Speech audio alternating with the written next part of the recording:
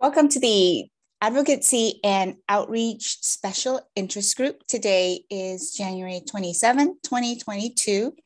The agenda for today are CDCon, GSOC 2022, and Jenkins Online Meetup.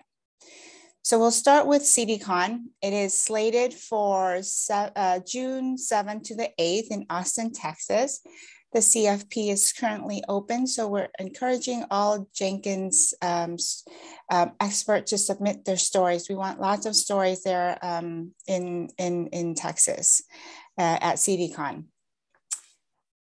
The organizers of CDCon is inviting Jenkins to host a contributor summit on site. They have made a physical space available for us to host this for one day. I wanted to bring this up for discussion, whether we want to move forward with this, do this thing offline. Has there been other discussions elsewhere, like in perhaps the governance board? I think I saw the minutes. So yeah, so Oleg gave good guidance in the governance meeting based on his experience. I had suggested, well, should we do a hybrid where we do both remote and local? And he noted he's not yet had a positive experience with a hybrid event like that. Either do it all remote or all local. And I think he's right. It makes sense. But I think we should strive for a contributor summit at that time and do it local. And then if we've got interest, also consider a remote hybrid or a remote contributor summit concurrent with it, or not concurrent, but in the same rough time frame. So do one, for instance, in the Austin, Texas time zone, and then a few days later, do one during European time zone, or do one during Europe plus Asia time zone, like we did last time, where we get the benefit of being co-located for one session and then a relatively few days later do another session. And there are certainly plenty of topics for something like that. Java 17, UI improvements, documentation improvements, cloud native improvements, all sorts of things that we could and should discuss in a contributor summit. I like that idea. Actually, we're able to cover at least participation from different parts of the world. Yeah, love that idea. Me too. Yeah, now one of the dangers is we can't do them back to back, because I absolutely want to attend both. And I refuse to do a contributor summit that takes 24 hours of me being continuously awake. It won't work. It will not. And so I do think we should do one on site in Austin. I think it would be great. And I suspect we can find, for instance, Oleg suggested some people that we know in Austin who might be willing to help host it locally there, like Ryan Campbell. So there are some candidates in Austin specifically who may be willing to assist us in making the event successful locally.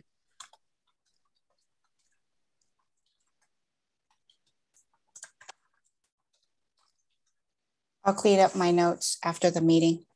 No problem. Okay, anything else to add, Mark, to this before we move on? Okay, so I will go back to CDCon organizers to let them know that, yes, we are interested in their offer. Thank you. Great. Okay, so GSOC 2022. I will reach out to the previous year's mentors, because we are still in need of additional mentors and project ideas. Org admins, we are making good progress with regards to updating the GSOC web pages. Still work in progress. There's still lots of pages. And there's still more information that we're waiting for from the GSOC mothership. So we will update as those information becomes available, continue to update. So it's a continuous work in progress. I send a ping mail on the dev list for other project proposals and mentor volunteers, and see if this brings something in our. Great. Thank you, Jean-Marc. Let me see. And then as we saw, CDF was able to create a Slack channel for us mentors. So thank you, CDF. Do we need to ask them for additional channels, or because this channel is for mentors discussions? Yeah, the watering hole. You're on mute, Mark. Yeah, I think we should ask for a channel that we can use for general communications, because our past experiences using other facilities with GSOC students have been less successful. Now we could maybe go to community, I guess, instead. Well, this is what I lent towards in refactoring the documentation and saying that discourse or community was the main channel and the Gitter as a backup. Good. Okay, that makes sense. Quick, I'll add that. There is what I described as the mentor's watering hole that would be the Slack channel. And there is one still to go, is a communication facility for org admin. And there was a mention of a mailing list. I will see if I can retrieve that mailing list. Otherwise, I will create another one.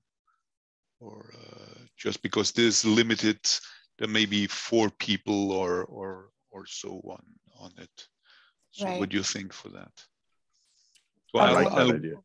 I'll work on the admin mailing list. Otherwise, everything is set. I'm still one document to go for correcting the channels. But, Okay.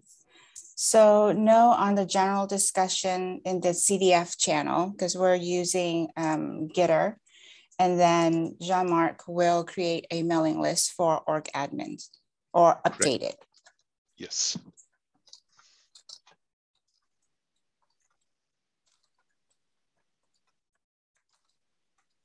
Thank you very much. So maybe worth summarizing there are 2 main global communication channels. The main one being the discourse one, secondary being Gitter. Okay. There is the Slack channel for, as you mentioned, for the mentors, and the mailing list for admins. So these are the communication channel we should keep. Yep. Okay. And I'll update after. Yep. Moving on. The Jenkins online meetup. Yesterday's ULI session was quite successful. I myself can use some improvement with doing more of these, but I thought his topic was really interesting. We did get really good feedback from the audience. So yeah, I would love to do more of these in the near future. The next one that we have is GSOC 2022 discussion, and I will work on us getting, yes, Jean-Marc. Yeah, sorry to interrupt you. Feedback on yesterday's session, and maybe something we need to think. Was the format adequate, or are there things to improve of how we worked yesterday, meaning with panel that that were serving as sounding boards for the questions? Was that enough? I think yes, and we were already plenty busy answering the channels, monitoring them. So the format is, in my opinion, a good format to continue. So that worked well. And the other point was that I think we had a good audience. I think we were running around 50 attendees with 150 that registered, so which is a good ratio. And well, I believe that 50 were good. Yeah. So I didn't look at the sheet that you sent, Mark, with the variation of the audience, but it makes a lot like TV shows that monitor their audience to know when they need to put the publicity. Do you agree with my summary? Wholeheartedly agree. In fact, the participation rate, the participation percentage was higher than I remember it typically being. Getting a 30% to 33% participation rate is unexpectedly high. I'm accustomed to more like 20% and sometimes as low as 10% participation rate. Agreed, yeah. So the fact that we got, and what I had seen was 141 registered and we had 55 or 56 at our peak. So we were well beyond 1/3 participation rate. Mm-hmm. Which is good. Meaning that something we need to reflect once we have our first flow of presentation is there appetite for developer or contributor oriented meetups, or is a subject balance something we need to work on and look at subjects in that field?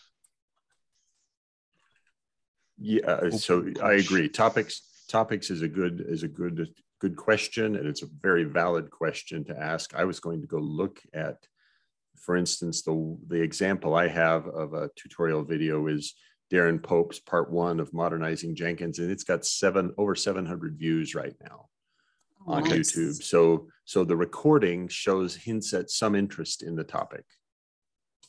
Okay, good. So we can, I can, or other can start thinking on topics in that domain to leverage also the videos that Darren and you do.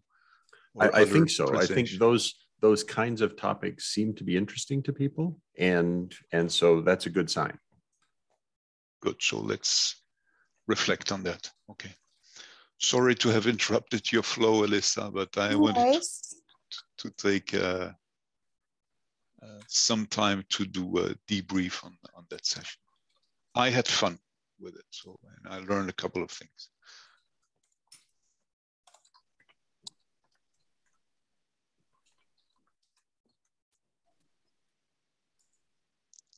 All right, so GSOC 2022, I will be working on setting a date for our next Jenkins Online meetup to discuss about this. So more to come on this via either discourse or mailing list.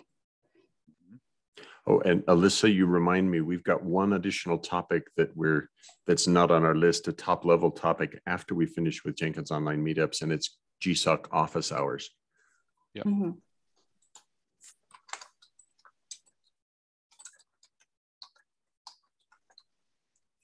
Okay, thank you. And if you just put it on the list, we can talk to it when we get there. We can talk about it now? Oh, okay. Yeah, that's great. So it's not really a Jenkins Online meetup. What office hours are is an opportunity for contributor candidates to have a chance to ask any question they'd like to one or more people who are hosting the office hours and can answer their questions. Go ahead. Oh, I just wanted to rephrase what I understood. So it's just a point where at least one knowledgeable person is present, and where we discuss any question that can arise. So it's not really a focused meeting with an agenda, or? Correct, exactly. And in fact, okay. it happens only if there's interest, and we move its times as necessary based on what the interest is. So sometimes it's been, there was no one attending except the one person who was ready to answer questions, and 10 minutes into the meeting, they canceled it, said, we're done, we don't have to do this. And other times there have been 3 or 4 people who would join, and then it was very important that we had the conversation guiding the candidates on how to prepare an effective proposal. Right, especially that we're now getting slowly into the period where guidance will be useful. Right, exactly. Okay, we thought of using this meeting here for that, but this is more for steering the GSOC, the office hour, now I understand much better. The purpose of it is more information. Yeah, well, and here in this session, we talk about administrative and guidance, whereas in the office hours, exactly what you said, we are focused on how to help individual applicants as they prepare their submission. Okay, loud and clear. And there we need to be aware of time zones. So the time frame for this to happen is around when, Mark? Is it like right before the contributors' applications? Well, we should probably get it started as soon as we can, because we want good contributions, and that usually means we need to encourage people to come ask us questions so we can help them make a good contribution. So as soon as we can reasonably do it. In past years, it was commonly running already in January. Okay. So we better get, okay. And now I understand much better the purpose of the meeting. Yeah. Okay. Okay. We'll work on that. Going back. So Mark, you have these action items. And I still have them. I'll get on them very promptly. I'll get the initial materials sent out this week. So before end of day tomorrow, I'll send it out. Okay. All right. And then if you can include me, I'll follow up with the rest, and I'll make sure we get things on the agenda, on the schedule, and start planning for it. Great. Thank you. Yeah. Okay. And you're allowed to chase Mark. If you don't hear anything by tomorrow evening. Absolutely. And Alyssa, I was outside shoveling some of that white frozen liquid just minutes ago, so we can also have conversations about that if necessary. Yeah, we can. I was teasing Alyssa yesterday or a day or two ago about snow, because where she lives, they don't actually have it. Oh. So it's just theoretical. Exactly. It's just a theoretical experience there. All right. Okay. So I think that's it for today. Yeah. Thank you so much. All right. Bye. Okay, good.